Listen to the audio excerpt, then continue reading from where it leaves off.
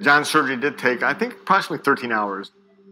And I remember specifically during the vertebral removal that we were alerted that all the spinal cord data to his legs had gone away, which means basically at that point he's paralyzed. Overcoming a spinal deformity. In this video today, we're going to react to that. What's up, everyone? My name is Dr. Webb. I'm an orthopedic spine surgeon here in San Antonio, Texas. A few years ago, there was a video put out about a gentleman with a very severe spinal deformity. And in this video, we're going to be reacting to it. Let's jump right into it. I never really thought like I was like different than other kids, but around when I was 5, my parents, they could see that like something wasn't right. As I was getting older, it just kept getting worse.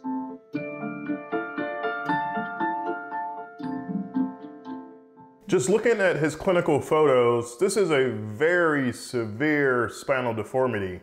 He has deformities in every single plane, and kind of the sagittal plane where we're looking at it from the side.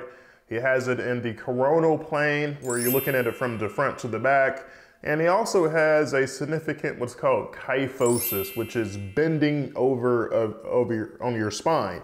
A lot of older people get this as they age. Their body and their bones get really soft and brittle, and then they just kyphose over. And that's why you see a lot of older people just walking over kind of hunchback. And this is essentially what this is, but this is due to his spinal deformity. My name is John Sarcona, and my spine was almost in the shape of a C.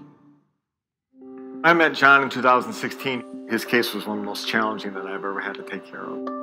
John unfortunately had what's called early onset kyphoscoliosis. So you have both a kyphosis, and that's kind of a hunchback deformity, and scoliosis, a lateral curvature of the spine. But he also had over a dozen surgeries. Dr. Lenke, freaking legend in the field of spine surgery. There's even instruments named after this guy. He's still operating and still seeing patients, and I had actually a chance to meet him just to chat it up and say hello to him at a spine meeting a few years ago. But yeah, a freaking legend in the field of spine surgery, very well known.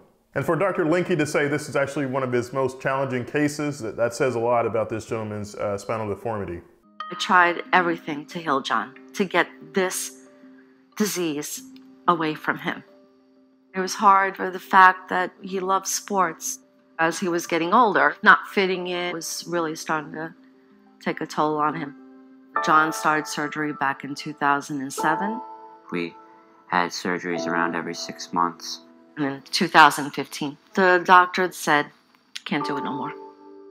I received a call from his treating surgeon, and he said that he'd like me to see him fairly quickly. Yeah, so it gets to a point where some surgeons, it's out of their comfort zone, or they just don't have the skill set to actually take care of very severe problems in their practice. And I commonly do that as well. If a patient has a very severe problem, I'll send them to someone who does that all the time and is better equipped in his or her hands. So not very common for this to happen. His oxygen levels were going down. His immune system was shutting down. He was bending by the hour. Basically, he's being crushed to death, suffocated. So if your scoliosis curvature gets to a certain point, it can certainly affect your lung function. That's why we treat patients with scoliosis if their curvature gets to a certain point. Just because if the curvature gets to a certain point, especially in your thoracic spine, there's only so much room for the lungs. Once the lung function starts to decline, then that's not really good. Patients can't breathe, their heart can't perfuse, can lead to a lot of other problems. So usually the curvature in the scoliosis gets to 45, 40 degrees, sometimes a little bit lower than that, then we talk about surgery.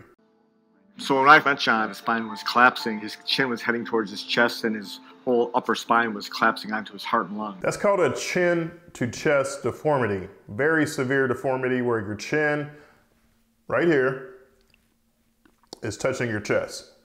So this is a 3D printed model of John's actual spine when we first saw him. What's most striking about this basically is from the side you can see he has a very severe angled kyphosis. As you can see, as this kyphosis keeps bending, it basically squishes and squeezes in the heart and lungs, which sits in this interval right here. And I knew right away that he needed surgery, but he wasn't healthy enough. We began his road toward surgery, placing a halo around his skull and putting traction weight that we could slowly stretch out his kyphosis to relieve some of the pressure on his spinal cord, to improve the space available for his breathing in his lungs. I instantly was breathing better. My throat felt better, like because my neck was getting long. So this is a halo device that a lot of deformity surgeons will actually use. Essentially, it is these pins that go into your skull, and then you hang weight or traction to kind of slowly stretch it over time. And you essentially add more weight, let's say weekly or daily, to that. So over time, you loosen up all the ligaments and muscles and hopefully the spine. You can get actually a good amount of correction just from the halo traction. And then sometimes you'll do this for a few weeks, a week or two, and then do their definitive surgery. So a lot of these patients are in the hospital, let's say 3, 4, 5, 6 weeks sometimes. Longer, and my parents would see, and they would be like, wow, John, like your neck is so long. This is crazy. Well, we were in the hospital for like a month of halo traction. John needed the VCR type of surgery, vertebral column resection. Think about it.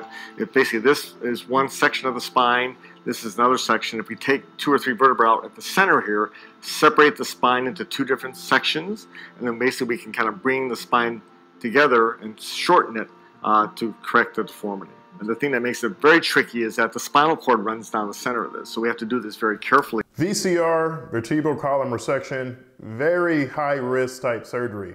It's almost 100% complication rate whether something's going to go wrong, whether that patient has a bleed after surgery, some type of spinal cord injury, nerve injury, the bone doesn't fuse together or the screws pull out.